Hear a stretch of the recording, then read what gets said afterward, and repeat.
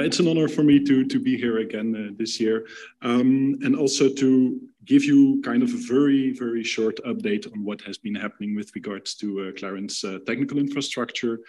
As always, it's impossible to tell you about everything, but I will try to give some pointers and take some specific highlights to give a bit of an impression about what is actually going on. First of all, of course, it's very nice that we can see each other again here physically in the room, but also that we actually have all our remote participants who have joined our virtual hybrid conference. In that sense, kind of tagline would be back to better. I mean, we're not just back to normal, where we had the normal conference, but we have, thanks to enormous amounts of work from several people behind the scenes, this fantastic hybrid setup that we have this year, and possibilities for people from all over the world to join us and to actively participate into this conference. So yeah, let's embrace at least this positive aftermath of the pandemic episode. I mean, it was not a nice time, but at least some positive side effects have come out of that. Good. I'll keep this short because it was already presented in the committee reports. What happened with our technical and with our B centers, the repositories? There's one new B center in Greece, the CLARIN EL Center. There's been a reassessment of 3 of our centers, CMU Talkbank in the US, the Language Bank of Finland, the MPI for Psycholinguistics. There's some more in the queue, but it takes a while before you get through the full core trust seal procedure. So well, there's more to come. And maybe good as a reminder, Lena already mentioned it, but as a double reminder, end of this month will be the deadline for the 20th assessment round. So if you would like to participate and become a B center or keep your status as a B center, please make sure to send in your documentation before that date or on the 31st. Bit of a historical overview of our centers. As you can see here, the total amount of centers has been growing quite steadily from a bit over 30 in 2015 up to, I think, 70 now in total, of which are 24 B centers.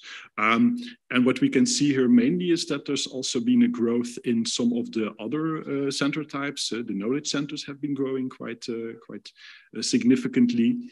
And what is also good to keep in mind with such a graph is the fact that actually the number of B centers is not growing explosively. It's also due to the fact that actually each center who was a B center in 2015 has to go through recertification every 3 years. So it's not when you have a B center that this is for eternity. Now you have to keep up with it. You need to make sure that you stay in line with requirements. Also, if requirements are updated, that you respect those. So it's quite an effort for those B centers to stay B centers. It's also good to recognize that.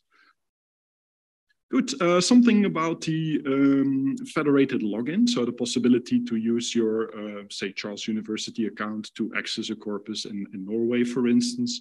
Here we have some statistics of the monthly amount of logins. And what you can see here, last year we had a really kind of an outlier growth moment. Difficult to exactly explain it, but of course it might be related to some of the pandemic's dynamics.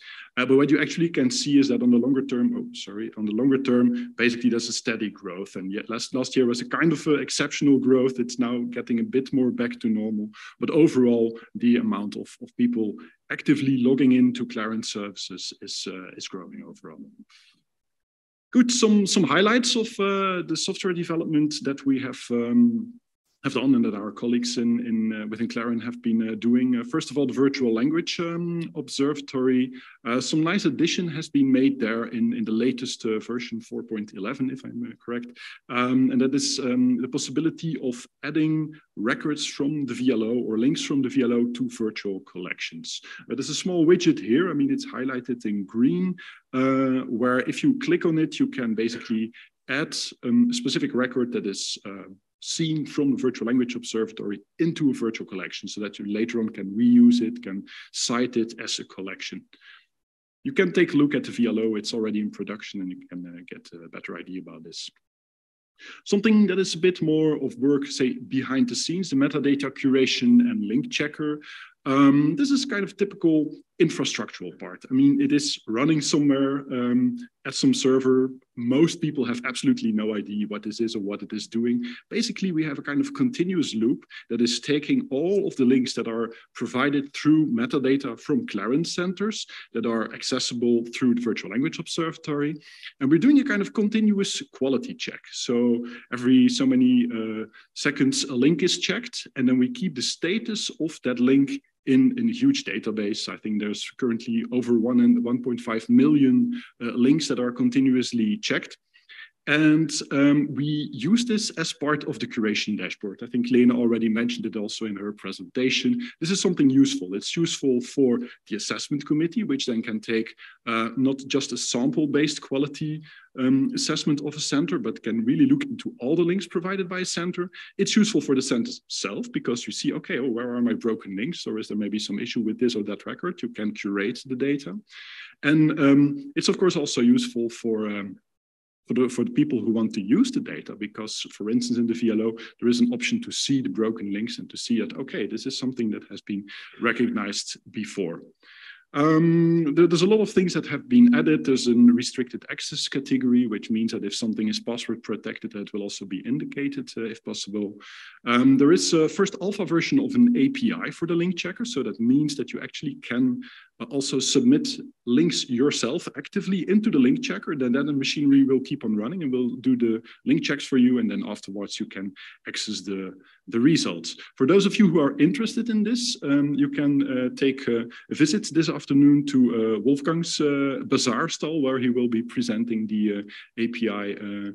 Looking into the audience where Wolfgang is over there. Yes, so Wolfgang will be doing the bazaar stall presentation this afternoon. Go and talk with him. He can explain you everything about the link checker and the curation module.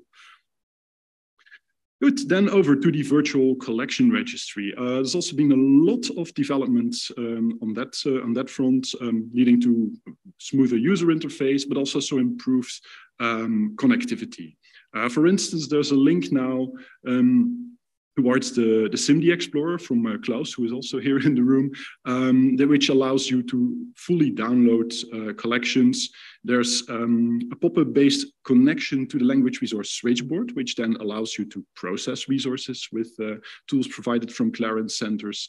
And there's also, in terms of integration, an easy-to-use JavaScript-based widget that allows you to, for instance, integrate the virtual collection registry into the VLO, as we have done as an example integration, but also into repositories. And several repositories have actually already integrated this. So that's really great to see that.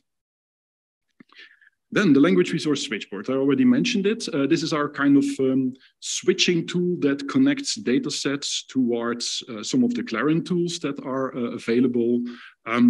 Also quite some improvements. There is this new version of the pop-up, which is now available and which basically allows you to have a kind of switchboard pop-up inside your application. If you, for instance, process something from Virtual Collection Registry or a link that is provided through the Virtual Language Observatory, you will notice that this switchboard pop-up is in place.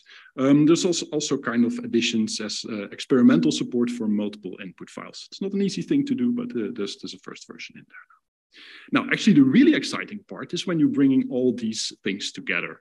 And I can tell 100 stories here. I will keep it to just one, but there's a case that we recently had where we wanted to check basically the virtual collections that are registered in the virtual collection registry for broken links. Now, this is actually where the teams come together. So it's team virtual collection registry, virtual language observatory, and the link checker that can be combined, give an answer to this. So what you then can do is, and this is a screenshot from the VLO, is basically use the VLO to access the database of the link checker to check the URLs that are coming in from the virtual collection registry. For the technical mumbo jumbo, the SIMD records from the virtual collection registry are harvested into the VLO, and the VLO is basically using the link checker API to check every so many days, like, okay, is this link still up to date? Is it reported as broken? Is there an issue with it? And you can also access it then. And basically, if you then see one of these, it's a bit small here on the screen, but if you see one of these exclamation marks, it means like, okay, there is an issue with this record. There is at least one broken link in it. And then indeed, if you click on that, just taking an example collection here, you can get some more details about the link that is broken. In this case, you can see it was checked last time on the 7th of October, and it's basically the resource has gone. So this is a very useful tool also for data curators, for the people keeping the virtual collections up to date, keeping the repositories up to date to see, okay, there's something broken here. And you don't need to click 1,000 times, you just give the right query, then you dive into the records, and then you can find the original context and get it curated on that side. This is really, you know, where sometimes all of the boring infrastructural parts come together and really lead in the end to a very exciting and useful ecosystem of things that really get your problem solved. And this is really, I think, why it's so great that all these modules of the technical infrastructure interact so well. Good. Another thing that we have been working on, and you can access it on clarin.eu/programmers, is a kind of landing page under the title Clarin for Programmers. So traditionally, lots of the tools have been directed towards, say, people from humanities who want to do specific processing tasks. But in the last year, we've also been looking more into depth in what would be the needs of people who have some knowledge about how to program, how to do some code development. And we've brought all of the know-how that we had together there in kind of easy to use entry page.